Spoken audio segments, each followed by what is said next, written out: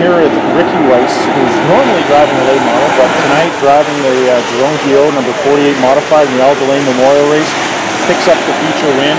While long 30 laps, it seemed after the first half following Gavin Paul, but after halfway, what happened? Yeah, I was just watching him, trying to learn off him. I don't follow main modified, so I don't really know too much about the tire rule, but he was spinning a little off the two, and I was just trying to take that in factor that I knew I wasn't spinning, and I knew what I had on for tires and everything, and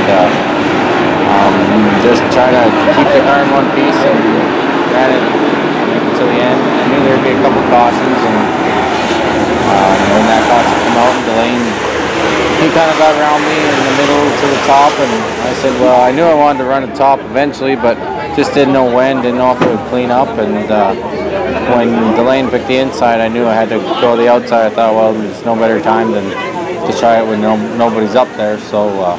Did you feel you were the benefactor of it starting to dry up? Yeah, we wanted it dry.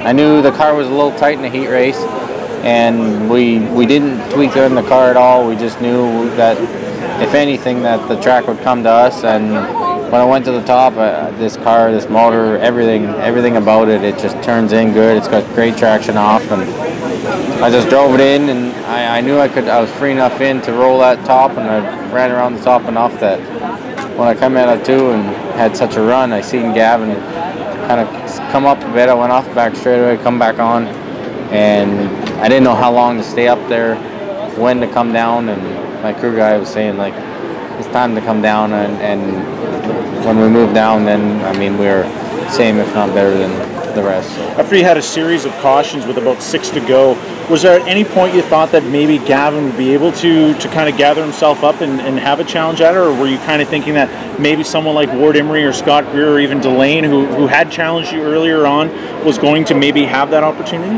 Well, I knew Ward is good, and I seen him on the inside a couple times, and I knew Delaine was really good after watching the heat race, and he stuck his nose in there a few times, and I watched him, and I was thinking if anybody, one of those two were coming up to me, honestly, I tried to keep my eyes on my crew guy and off the scoreboard just to stay in the game and try to stay focused and hit my marks and do everything I can, and try not to look at all the fast guys behind me and run my deal. So. Who would you like to thank for this amazing feature win? The biggest thanks goes out to Jerome. I know he worked his butt off. I mean, he put new parts, he put new tires on, he put a new box in, he put everything in this car.